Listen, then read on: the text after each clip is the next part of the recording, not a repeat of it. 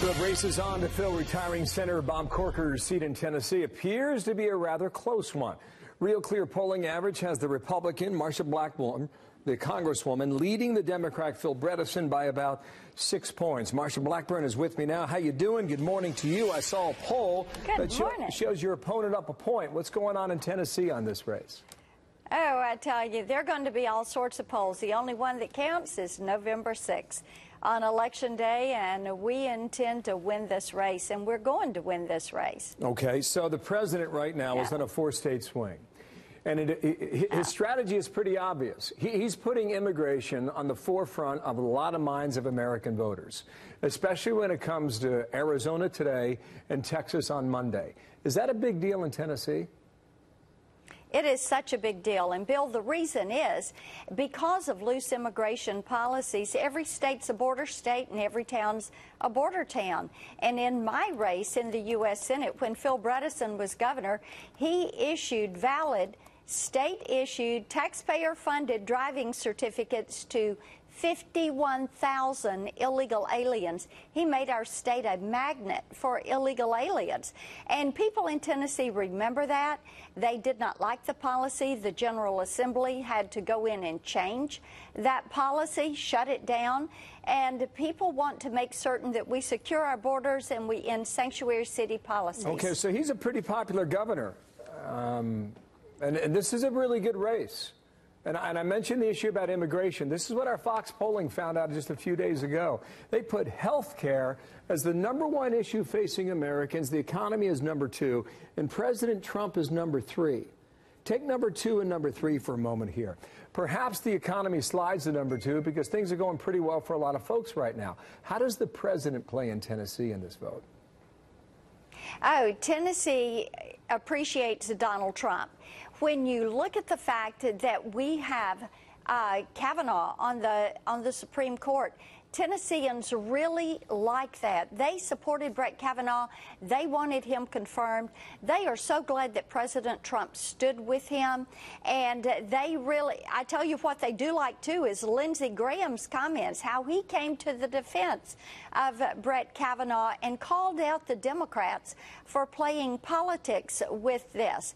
So you hear a lot about the Supreme Court justices keeping tax cuts, jobs, and the economy, keeping that going, the immigration issue.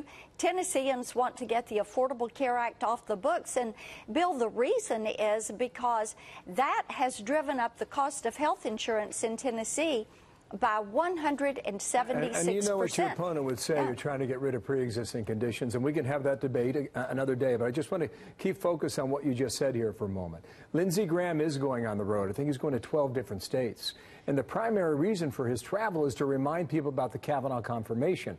Does that then suggest, you know, in a news cycle that churns about every hour of every day, that the Kavanaugh bump may be dissipating for Republicans?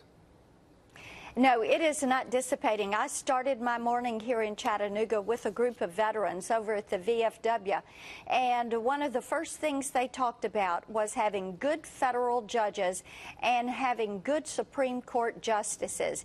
And the reason it is so important to them is not necessarily about today. It is about their children and their grandchildren and their future, and preserving these freedoms that they put on the uniform and they fought for.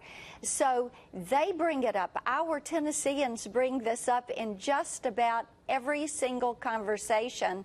And I am really delighted that Lindsey Graham is going to be reminding people about this battle.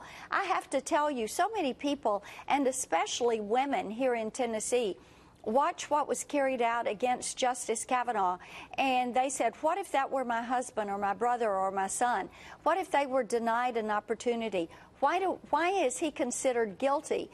We're supposed to be innocent until we're proven guilty. And that really kind of struck that chord of fairness with people in Tennessee, and they want to know that people are going to be treated fairly and have due process. You wonder, too, if that cuts differently between men and women, and we'll see what happens in 18 days. Last point on this. Now, President Trump did well 2 years ago in Tennessee.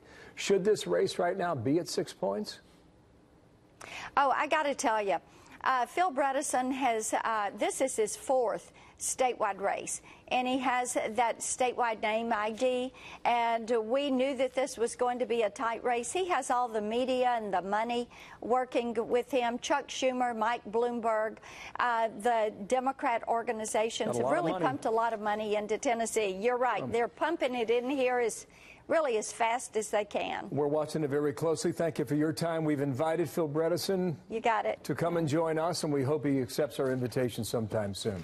Marsha Blackburn, thank you, live there in Tennessee. Thank you.